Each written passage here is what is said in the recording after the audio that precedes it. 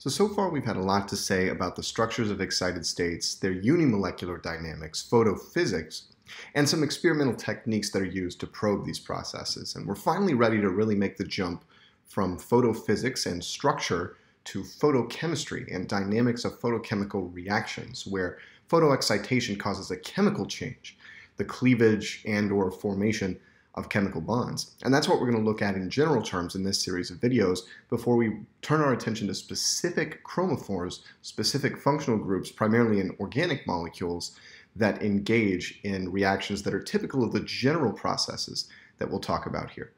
I wanted to start by returning to some of the foundational ideas we had about the structures of excited states and thinking about ways we can connect structure to reactivity, especially through this NBO model of orbital structure, which allows us to develop Lewis-type reactivity, curved arrows, pushing electrons type reactivity paradigms based on the orbital structure of an excited state. So let's now revisit a very important and fundamental idea concerning the electronic configurations of excited state molecules. And this is the simple idea that the natural bond orbital configuration, which can be inferred very often from the Lewis structure of the ground state and a consideration of the orbitals involved in the photoexcitation event, can provide us with a zero-order guess of the electronic structure of an excited state.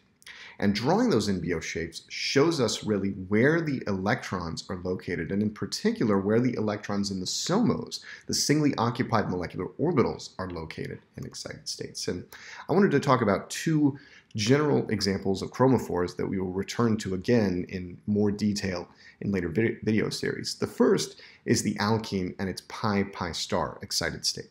It's very common that alkene pi-pi star states are drawn with two unpaired electrons on the adjacent carbon atoms that are linked by a pi bond in the ground state structure.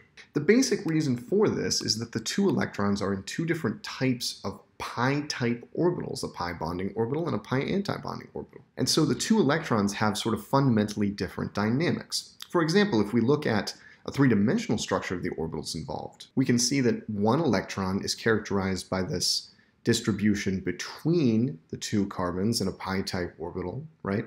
And we can think of the other electron as residing in a pi star orbital in some sense in the same region of space as the pi electron, but in many ways with very different spatial distribution, for example, with the node between the nuclei. And so the alkene pi-pi star state as a state consisting of two electrons both above and below the molecular plane with no density in the molecular plane and existing in somewhat different regions of space is well described by this structure with two unpaired electrons. The carbonyl in pi star structure is another excited state that we can apply this idea to with some fundamental differences from the alkene. So we previously discussed how we could think of the carbonyl in pi star as a structure with two unpaired electrons, one on oxygen and one on carbon, with the pi bond intact via excitation of an N electron to the pi star orbital. These two electrons in this excited state are in very different positions in space, and consideration of the shapes of the singly occupied NBOs will give us a sense of this. For example, here's the shape of the carbonyl pi star orbital, and this is where one of those unpaired electrons in this excited state is living, the pi star electron. The N electron, shown here in yellow and green, here's the N orbital, is in a very different region of space in the molecular plane as opposed to perpendicular to the molecular plane and on either side of the carbonyl oxygen. And so we would expect very different dynamics for the carbonyl in pi star state with those unpaired electrons now occupying perpendicular orbitals rather than parallel orbitals. All of this information can be gleaned from an understanding of the general NBO orbital shapes and the electron configuration of the excited state in NBO terms. And of course, considering how these singly occupied molecular orbitals overlap also gives us insight into singlet and triplet energies and delta EST, which we've seen previously. Now, in applying the very general model of photoexcitation as kicking an electron up from the HOMO to the LUMO to create two SOMOs, one conclusion we come to is that organic excited states have diradical character. They're what we call diradicaloids. They're not exactly diradicals in the sense of having two completely independent unpaired electrons, but they're diradical-like, and the more strongly those electrons are interacting, the less true diradical character we have. But very often, as an excited state evolves, for example, back to a ground state potential energy surface, it will pick up diradical character. And so after the photoexcitation event, there's this relaxation phase where the diradicaloid, R star, evolves into something that is in the vicinity of a ground state potential energy surface. And this state that it evolves to can fall into one of two classes. It can either be a diradical state, where the unpaired electrons remain unpaired in orbitals that are either equal or very close in energy. And these may be either singlet or triplet, so we talk about singlet diradicals or triplet diradicals.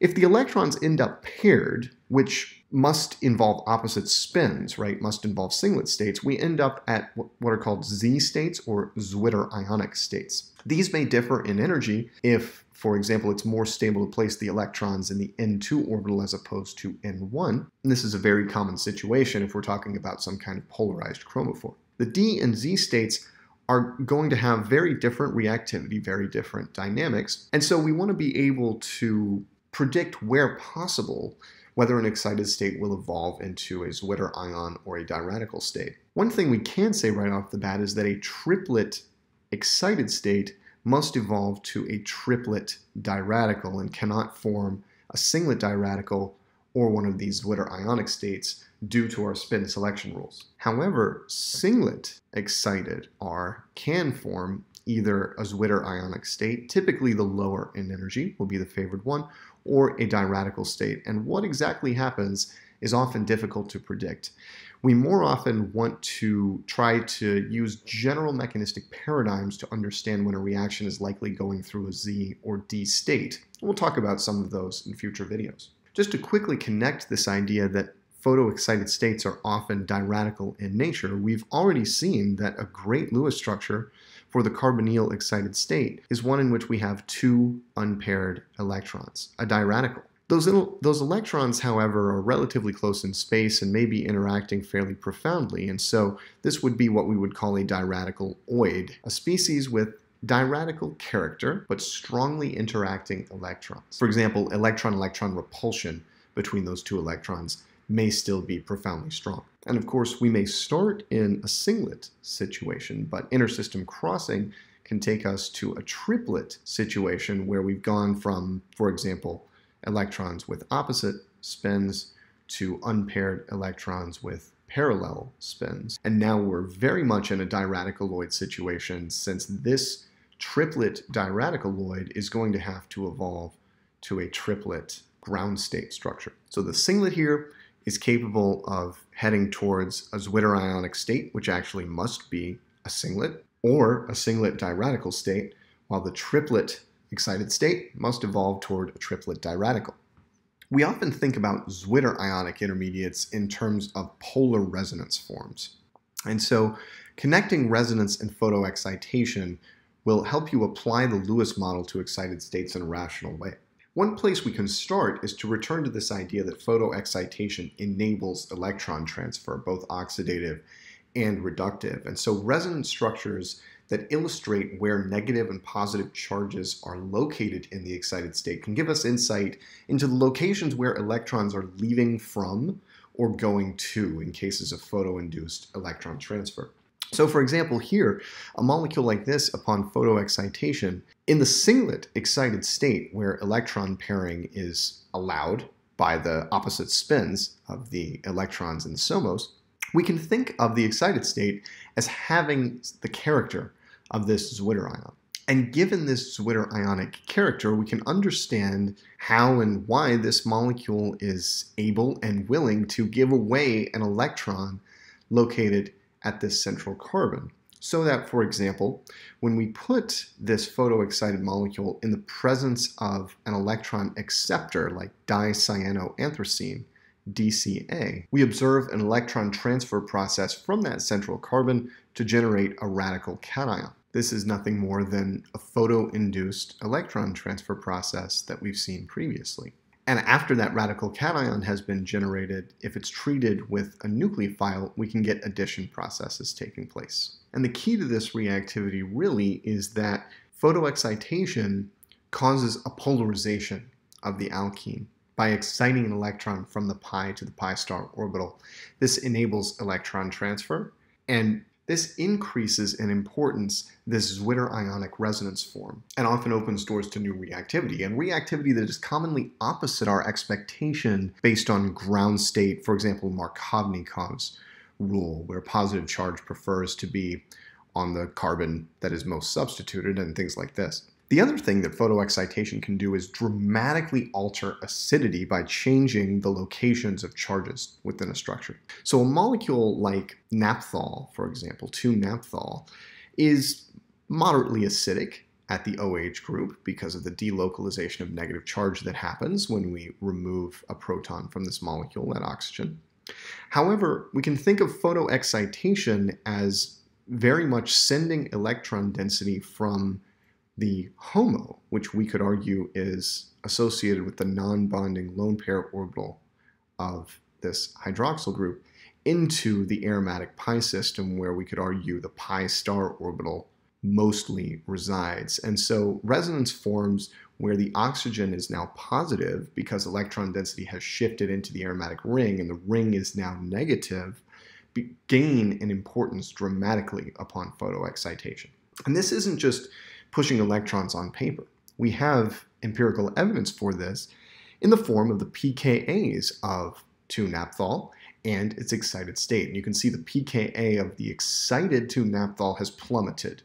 This has become much, much more acidic as a result of photoexcitation. We can trace this effect to the fact that this resonance form, with opposite charges and with electron density pushed into the naphthalene ring, gains in importance dramatically upon photoexcitation.